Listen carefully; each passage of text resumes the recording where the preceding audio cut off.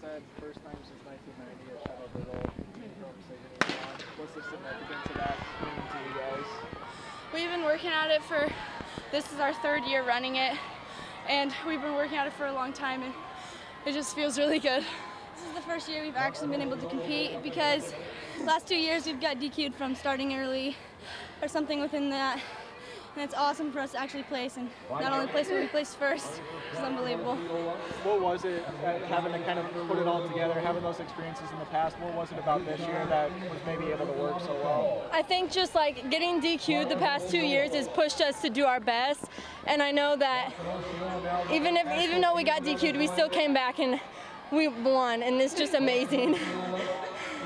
This is also great to win because out of the predictions it said that we'd get first in this, which will help us a lot with team ranking overall as a team.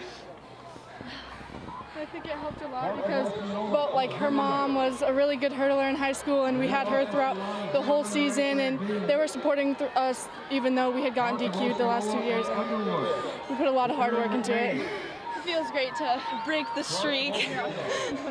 Yeah, we're really happy. And then also too, Autumn and Summer, obviously Summer you winning yesterday, and then today, it's all time to win later on as well. How big that for all four of you to kind of continue the success you had from yesterday into today? It's great. It's just such a great start to the day because I still have my 100 hurdles and 4x1, and so it just gives us all confidence that we know that we can do if we do our best, we can do great things. Thank you. Thank you. Thank you.